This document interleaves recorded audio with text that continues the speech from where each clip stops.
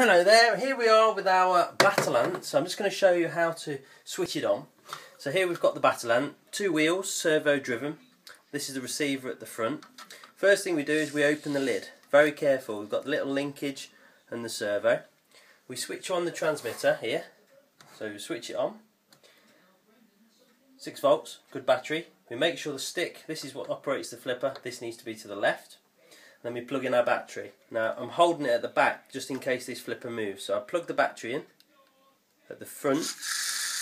There we go, the flipper closes, but it's probably going to open again. There we go, that shows that it's got control. Here the red light on the receiver shows we've got radio signal.